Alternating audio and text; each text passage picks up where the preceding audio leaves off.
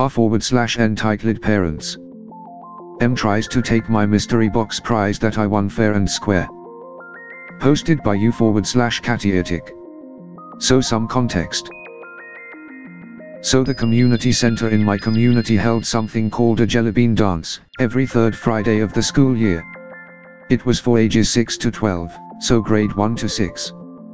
There would be an entry fee of $5 and then every item of food cost $1 each, includes hot dogs, chips, pop and chocolate, so bring $10 and you have dinner covered. With entry you also got a raffle ticket that had a number. Every so often during the dance the DJ would call a few numbers out and whoever had that number got a prize of the winner's choice.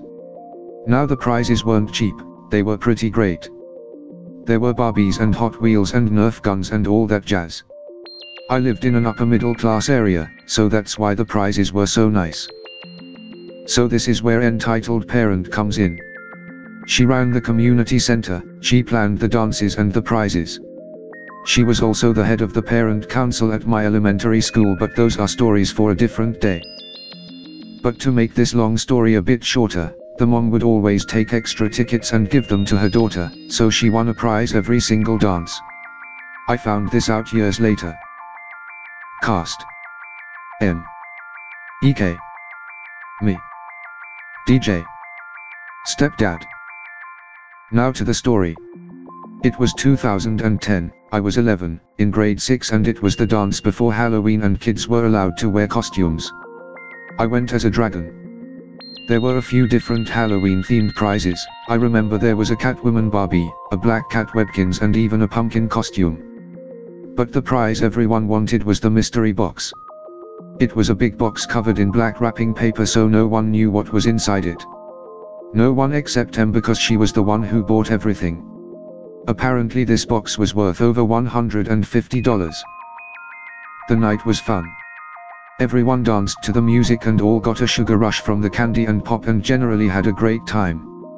Throughout the night various names were called and the lucky winners got to choose their prizes.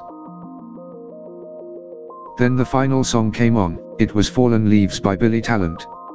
I always considered this my lucky song, even though the story behind the song isn't very happy, because good things happened to me whenever I heard it.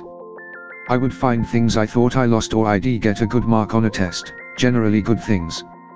So I felt good about my chances. The song ends and the DJ announces it's time to give away the mystery box. He called the numbers out. The tickets were similar with the numbers until the last 3 digits. This is where things got funny. The DJ said the third last number and a roar of no was heard, second last number and you heard the same dramatic no and then the final no.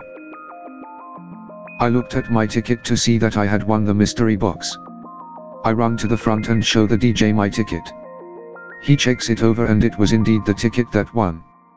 Then I noticed EK standing beside me waving her ticket in the DJ's face and whining no I have the right ticket. He looks at it and tells her sorry but you don't, better luck next time. She storms off crying to M. The DJ hands me my mystery box and tells everyone to have a good night and get home safely. The lights go on and there's a crowd of kids around me wanting to know what's inside it. I didn't want to open it up until I got home because it was a big box. I told them that I'd tell them on Monday what was in it. I grabbed my coat and went outside to wait for my ride. I knew it was gonna be either my mom or stepdad.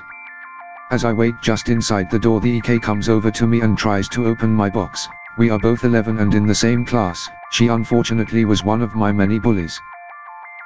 I pull the box away and tell her to leave me alone. She starts whining again. Give me the box, I was supposed to win it. Mommy made sure of it. Me being polite said well maybe you'll win the one next month, it's before Christmas so it will be awesome. She whines some more about how she wants it. The M walks up to me and yells you are not supposed to have this, EK was supposed to win it, now give it to her. M was a huge lady, tall and fat and kinda scary. I stood my ground and said I won it, besides she wins every time, it's time to let someone else win for a change. Losing is a part of life. Yes, an 11-year-old said that. My great-grandma would say it to me, in a nice way of course, one of her many life lessons. M looked at me in shock. She then started to grab for my box. I held onto it as best I could as I yelled at her to let go of it, all the while EK was pounding on my back trying to help her. M.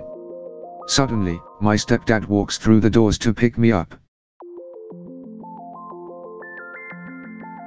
Stepdad, what the hell is going on? M is trying to steal my box I won. No, you are trying to steal it from my EK, you don't even know what's in it. I do. Me, because it's a mystery box, I'm not supposed to know until I open it. And you bought the prize. I was looking at my stepdad. He's 6'6" and really scary looking. I was honestly scared because I thought he was going to make me give it to her. Being the child of the other man, I rarely ever get what I want. My stepdad then surprised me by grabbing the box out of M's hands and told me go get in the car. He then followed me out, box in hand. I remember M yelling back at me that she will be talking to the principal about this, but she couldn't do shit since this was after school and not even on school property.